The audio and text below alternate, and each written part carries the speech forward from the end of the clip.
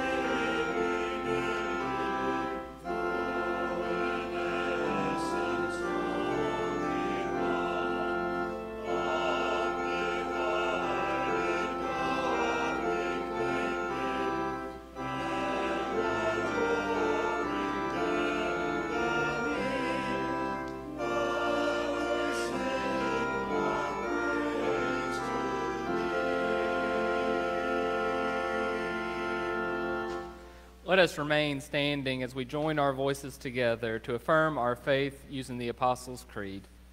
I believe in God, the Father Almighty, maker of heaven and earth, and in Jesus Christ, his only Son, our Lord, who was conceived by the Holy Spirit, born of the Virgin Mary, suffered under Pontius Pilate, was crucified, dead, and buried.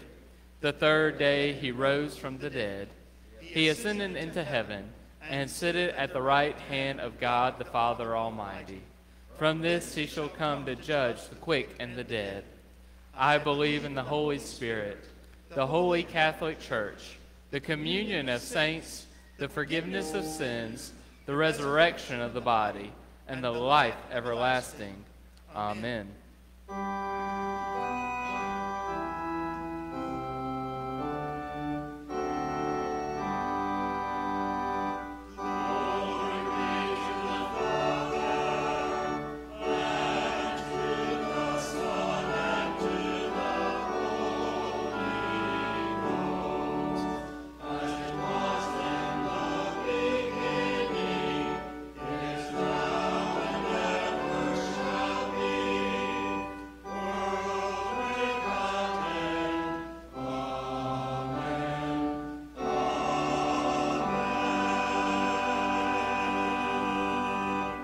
You may be seated. Again, we're just so glad to have everyone in worship with us today. And we want to lift up some announcements that are happening in the life of the church. Our Burger Dog Talent Show is going to be Wednesday, July the 7th at 6 p.m. in the Fellowship Hall. We're still looking for people who want to share their talent. So if you are interested in doing that, you can contact the church office. Our deadline to register for dinner is going to be Monday, July the 5th. We're also going to have a volunteer ministry fair on July the 11th at 9:45 in the Fellowship Hall. And so if a ministry that you are involved in has some opportunities where they're looking for volunteers or different ways people can serve, let us know, because we know that there are a lot of good ministries going on in the life of the church, and we don't want to miss the different volunteer service opportunities that we have here. And also, you should have gotten in your bulletin, I think there was a insert with talking about our James Band coming on Sunday, July the 18th. And what we want everyone to do is take this and give it to someone that we know, so that they too will hopefully come and join us in worship, so that we can come together and we can make it a big Sunday and just a great opportunity to come together on that day. And if you are looking for any more information or any other announcements, you can look inside your bulletin or on our weekly newsletter. And so I'm going to invite the ushers to come forward as we have come to a time of offering. And because of your generosity, our church is able to provide a safe and secure place to support families which are struggling with addiction. Sometimes unknowingly, family members enable addictive behaviors. Fortunately, through education, support, and fellowship, Al-Anon gives persons the tools they need to help families and find solutions to addictive behaviors.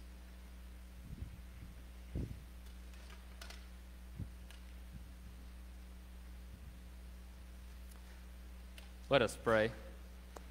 Gracious God, we just ask that you bless these gifts that we are about to receive, so that we as your church can continue to do the ministries in which you put before us, so that we can help build your kingdom here and now. It's in your Son's name we pray. Amen.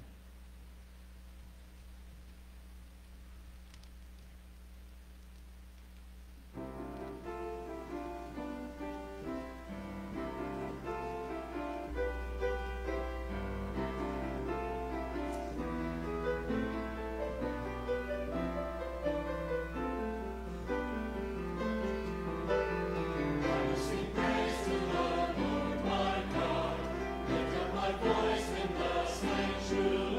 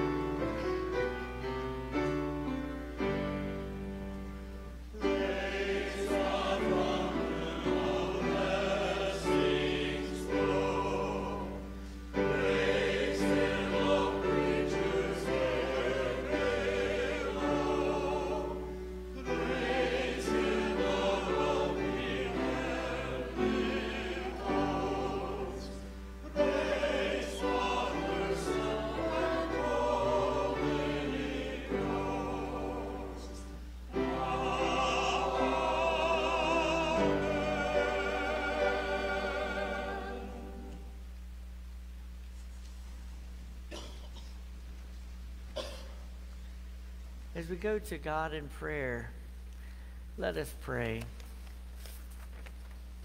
Creator Spirit, shine on us like the sun that lights up the day.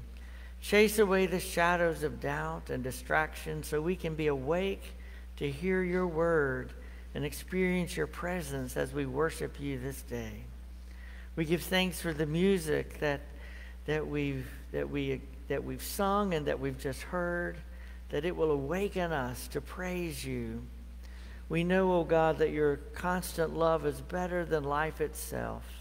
But so often we aren't aware of your love because we're so busy in our lives, and we listen to the news and see the difficulties that so many people are experiencing.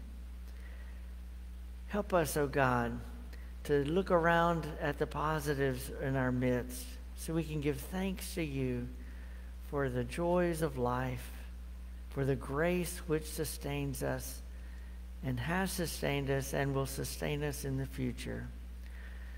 You said to us, "Come to me, all who are weary, who are burdened, and I will give you rest." Some of us come today with heavy burdens. We pray for those who are sick, who are undergoing surgery or recovering from surgery, who are going through different therapies and live in fear. We lift up those we know who are struggling in body, mind, and spirit. We lift up those who are grieving the loss of property, friends, or family. Especially we lift up those friends in Florida who are suffering because of the collapse of the condo. Comfort and send your healing mercies on all those we have named aloud and those who we name in our hearts.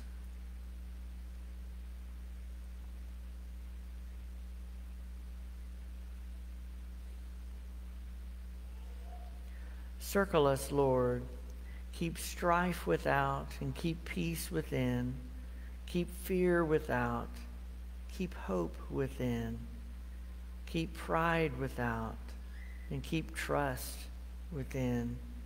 Keep harm without. Keep good within. May we walk in the hope of your kingdom as we pray the prayer you taught us to pray, saying, Our Father, who art in heaven, hallowed be thy name. Thy kingdom come, thy will be done, on earth as it is in heaven. Give us this day our daily bread, and forgive us our trespasses, as we forgive those who trespass against us. And lead us not into temptation, but deliver us from evil. For thine is the kingdom, and the power, and the glory forever. Amen. It's time now for our Children's Minute. We invite any kids to come up for a Children's Minute. And Miss Bird is coming.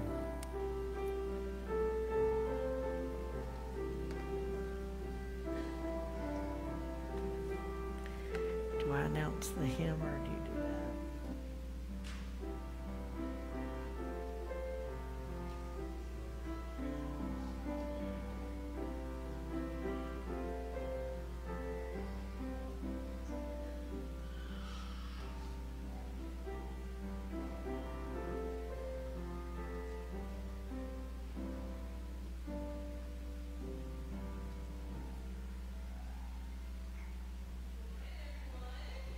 Good morning.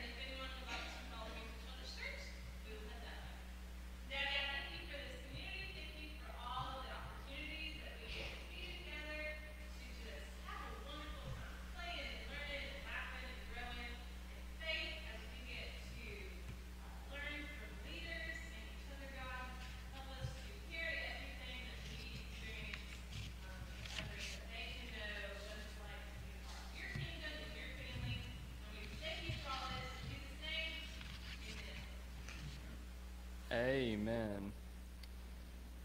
We've now come to a time for our hymn of preparation. So let us stand as you are able as we join our voices together.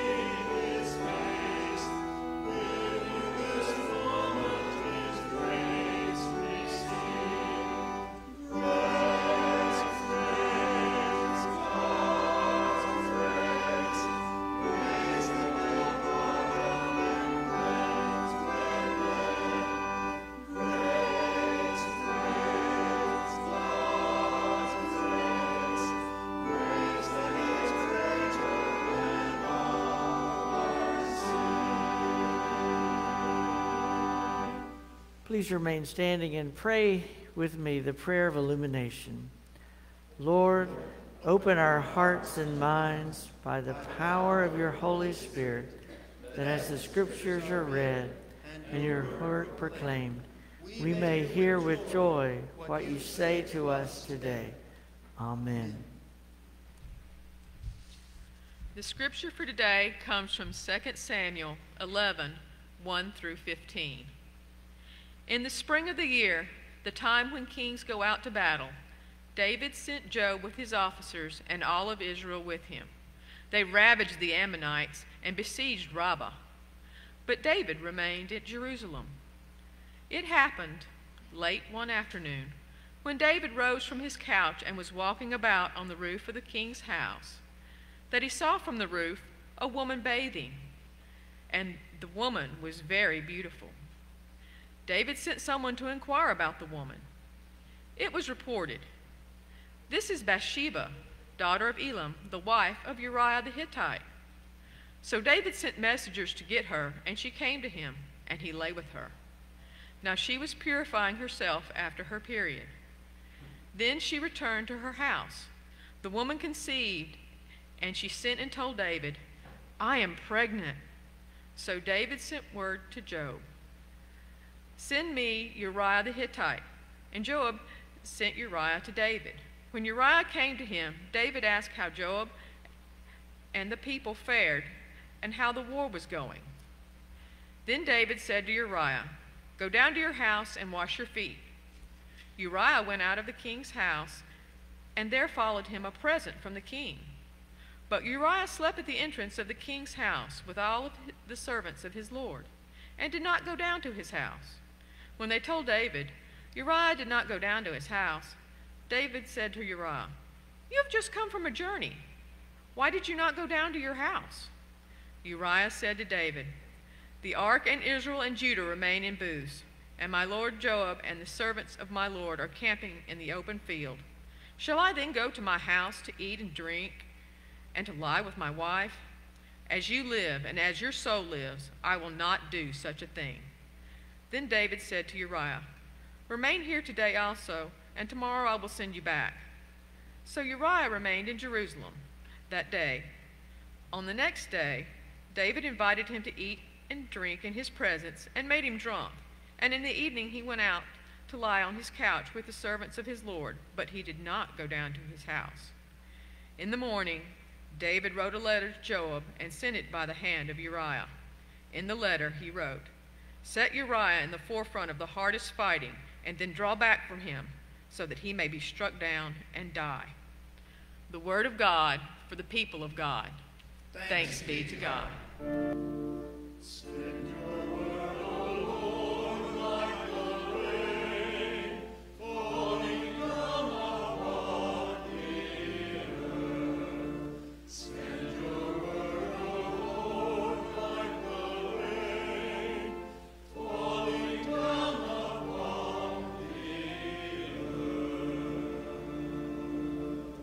You may be seated.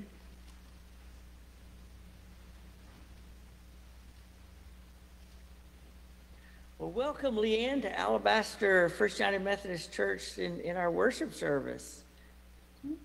Thank you for having me. And by the way, thank you to your church for supporting Safe House and Safe Shelby. We appreciate everything you do for us, especially the personal items you've collected. Well, you're very welcome. Well, we appreciate your work. Without you in the community, we would not have a place to turn to for people in need. So thank you for your service. Thank you. Well, as you know, today we're talking about the story of David and Bathsheba. In many ways, throughout David's life, he made a lot of good choices, and we've been talking about those in worship over the last few weeks. But in this situation, in this story, he did not make some good choices, and he took advantage of his power and position with Bathsheba. You work at Safe House with women who've experienced violence of one sort or another. From your experience, what do you think Bathsheba may have been feeling? Well, most women who've experienced some sort of abuse or violence have a variety of emotions. I think Bathsheba probably felt violated because she loved her husband but was forced to be with the king. She probably felt trapped. She didn't know. She couldn't say no to the king. And so she was in a difficult situation. Yeah. Even though she may have had some questionable behavior, she still found herself in a situation where she couldn't say no. And then when her husband died in battle, she would have just been overwhelmed with grief. And, I don't think she ever knew that David had had him killed. And if she had, that would have complicated her grief so much more. Right, sure. Well, do you think she may have experienced some kind of self-blame? I know we do that sometimes. Oh, absolutely. Often victims of sexual assault do blame themselves, and that happens almost immediately. And, they think things like, well, I shouldn't have done this, or I shouldn't have done that. Or with Bathsheba, she probably immediately thought, I shouldn't have been bathing on that roof. And outsiders are really quick to blame victims and say unhelpful things like, well, she shouldn't have worn that outfit, or she shouldn't have been there, or, we've all said this one, well, what did she think would happen? But the truth is that most sexual assault happens at the hands of someone the victim knows and trusts. And of course, trust is good. It is a wonderful trait. But the other person, the abuser, may have told them things. They knew what to say. They knew how to play on their emotions to gain their trust. So they believed them. Emotional connection and trust can happen very quickly, and we're blinded to the warning signs. From the outside, we can say, well, what did she think would happen? But, people can gain our trust very quickly. And, Right. What does she expect to happen? Well, women expect to have fun, to have dinner, to have friendship, possibly a romance. They don't expect to be raped. And Right. so, then in retrospect, they see the signs and they blame themselves, which brings on even more shame. Right. And, I'd just like to add that sexual abuse by a family member or a longtime friend or other trusted adults, such as King David, causes profound and long-term emotional damage.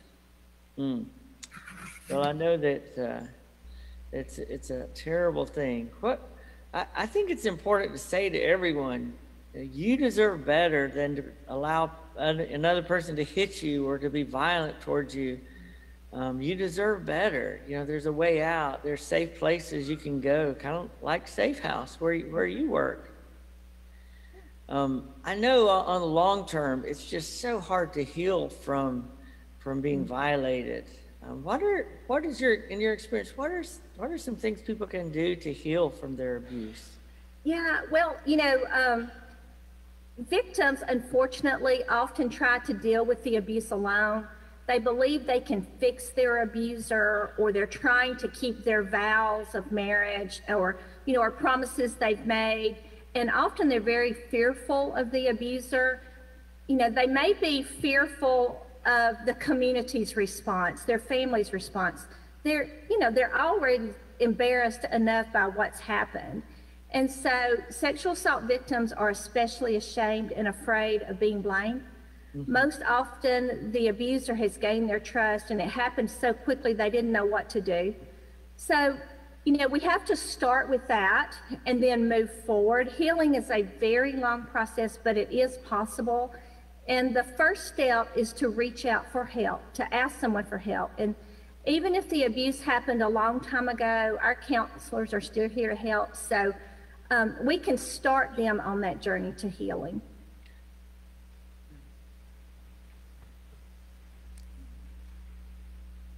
It is a tale as old as time, and it is infuriating. And it was made no less infuriating for me this week as I studied this text to prepare for today. In the story of David and Bathsheba, we witness a woman and how she is portrayed as merely an object. She is beautiful, and she is a bathing object. A woman who has a name but quickly loses it and is referred to only in reference to whose daughter she is or whose wife she is. A woman who is acted upon, and then if you were to read what various biblical scholars have had to say about this passage, she is a woman who is made to carry the blame, in whole or in part, for what happens to her. Dr. Bruce C. Birch points this out in his commentary on the text. At least one biblical scholar, a male biblical scholar, I will say, has said that her actions, bathing on that roof of her own home, were a feminine flirtation, that she intended to be seen and desired by the king. Another scholar, a male scholar, said that her actions can hardly indicate less than contributory negligence on her part. It's a tale as old as time, and it is infuriating. In Pastor Dale's interview with Leanne Knight from Safe Shelby, we heard her reflect on how those who find themselves to be outside observers of physical, mental, or sexual assault today, just like those biblical scholars I mentioned, outsiders are quick to blame the victim, saying things like, "What did she think was going to happen?" And this assumed community response to what has happened to them leave these women who suffer physical, mental, or sexual abuse today, they quickly believe that they are to blame for whatever happened to them. And as a result, they carry around shame and guilt, and many will feel trapped in ongoing abusive situations. When the pastors were discussing this David sermon series, I remember the conversation quite clearly. Pastor Dale outlined it like this. He said, okay, in our first week, we're going to talk about David, the anointed shepherd king. Then we will talk about David facing Goliath, and that gives us an opportunity to talk about how we all face giants in our lives. Then we can talk about David and Jonathan and the importance of friendship. Then David and Bathsheba and sexual assault. I mean, I think I just heard the record scratch at that moment, like, "Arr!" And if the conversation continued, I wasn't hearing it for a little while. And I remember I looked at our preaching schedule, and I was hoping that it was a week that I was off. Clearly it was not. And then I thought, who can we talk to that would be willing to share their story? I don't have one. Well, as you saw, we ended up talking to Leanne, but in preparing for this week, I decided that I do have a story to share. Now, it's a minor story compared to the stories that so many others have, stories some of you might have.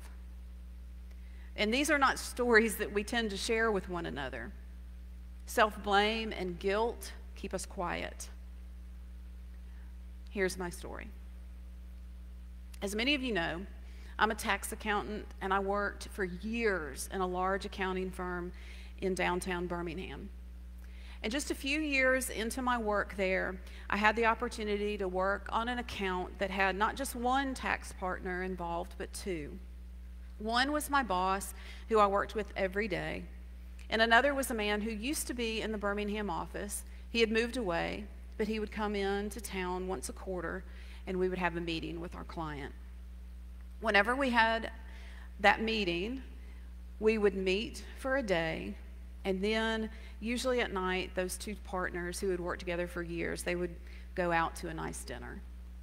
Now, as a young professional, one year I was invited to go to dinner with them, and I was just thrilled with the opportunity to have this chance to network with these two men. That night, however, dinner, which included several drinks, turned into shooting pool at a grimy bar. And at one point, my boss was somewhere else, and the other partner turned to me, and let's just say he made a very inappropriate comment. For whatever reason, and I thank God to this day, for whatever reason, my reaction was to laugh in his face and to quickly leave. The whole way home, I blamed myself for being in a situation I should not have been in. And I wondered how many other young professional women had not gotten out, but had fallen victim to this man who clearly had power and authority over their careers. The next week, I told my boss what had happened. And do you want to know what he told me? He told me that man was having a hard time. And then he said, his wife has a drinking problem. It still floors me. Somehow, not only was what he had done and said excusable, but it was blamable on his wife. It's a tale as old as time, and it's infuriating. Women are not objects to be gazed upon, desired, and taken at will. No one is. Power and authority are not to be abused for the satisfaction of your own selfish desires. It is interesting how this story has not only been analyzed by scholars in order to cast blame, or at least part of it, upon Bathsheba, but how this story has been absolutely fictionalized so that our hero, King David, would not be seen as the bad guy. Dr. Birch points out in his commentary several different ways that this has happened. Did you know that rabbis sometimes taught that David's actions were just righting the wrong that occurred because this Israelite woman was married to a foreigner, a Hittite? A Hittite, you will note, who was off fighting the king's battles for him while he sat at home in his palace, and who refused to go home to lie with his own wife while the army was still gathered for war. There are movies which create whole backstories to make what seemed happened like it was excusable and even commendable. One movie portrays Bathsheba as an abused wife who needed to get away from her husband. And others, they just romanticize it beyond anything that the text actually says. These romanticized fictions are not what the story is. As Birch put it so well, romance does not begin with taking and end with murder. David and Bathsheba do not belong in a list of romantic couples like Antony and Cleopatra and Romeo and Juliet. They do not. The last verse of chapter 11 of 2 Samuel, the verse that follows what we start to see taking shape, the verse that follows the ones that tell us that Uriah was indeed killed in battle after David put him on the front. The last verse of chapter 11 clearly tells us that this is not a romance. It says, "But the thing that David had done displeased the Lord." In chapter 12, Nathan, the prophet, has to come and give David an object lesson to show him the error of his ways. And he said to him, "Why have you despised the word of the Lord to do evil?" The story is not about a woman beguiling a man with her feminine wiles. It is a story about a man who saw something he wanted, sent for it, and took it. He had the power to do all of these things. You know, Samuel, who had anointed David and Saul before him, he saw what could happen, and he had warned Israel. This is what he said: "These will be the ways of the king who will reign over you. He will take your sons and appoint them to his chariots and to be his horsemen and to run before his chariots. He will take your daughters to be perfumers and cooks and bakers. He will take the best of your fields and vineyards and olive orchards. He will take 1/10 of your grain and of your vineyards. He will take your male and your female slaves and the best of your cattle and donkeys. He will take 1/10 of your flocks, and you shall be his slaves. And in that day you will cry out because of your king whom you have chosen for yourselves, but the Lord will not answer you in that day." David took because he could. And then when what he had taken for a moment created an even bigger scandal, he just took and he took and he took some more because he could. David's words from last week in that song upon the death of Saul and Jonathan, they should be ringing in our ears this morning. Oh, how the mighty have fallen. Because from this time on, David's story is one of woe and struggle. The sins that he has committed, they just seem to permeate his entire family, and his days are fraught with discord and dysfunction. It is a tale as old as time, and it is infuriating, but it can be instructive to us today. This is not a story that just allows us to find another flawed hero in the Bible to point a finger at. It is a story that allows us to see how we must keep a guard on our impulses and our desires, particularly when we have the power and authority to assert ourselves over others to get whatever we desire. Now, we might not think that we have power and authority like David. We weren't wearing a crown and robes of purple, but don't be so quick to think you have no power. One of the things that we are taught as pastors is that we have power and authority because of our title and our positions, whether we think we do or not. We have to be mindful of how we interact with others as a result. It would do us all good to consider what power and authority we do hold. David may have thought that he sent for Bathsheba and she willingly came. But we all know that the imbalance of power made it highly unlikely that that was true. Take care that you, too, do not believe that the ways that people interact with you are absent of the impact that your power and position has over them.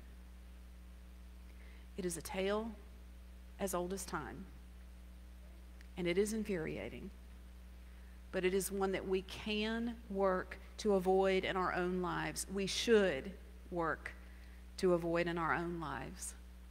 So this morning, I pray that our eyes are open to our own tendencies to judge what we hear, to cast blame on victims, to be a party to others feeling trapped and helpless. I pray, too, that our eyes are open to our own tendencies to take what we want, to exert our power and authority in ways that manipulate and control, and thereby to open a door to a spiral of sin and misery for ourselves and others. May the Spirit grant us the needed wisdom and insight to avoid these traps. May Jesus' way of light and life be our ways. May all we do give glory to God, and may we serve one another in true love and true care. Let us pray.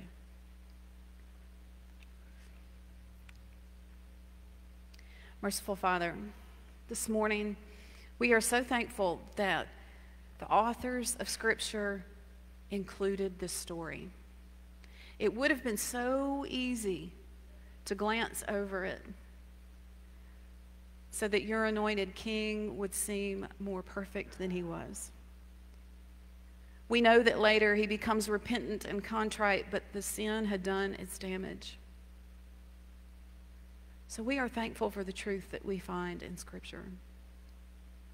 And we ask that you go with us in our lives, that you help us protect and care for others, that you would help us hear their stories and believe them and work to defend them. And we ask, Lord, that you would open our eyes to all of the power and privilege that we each have, that we might use it wisely in service to others, not to manipulate.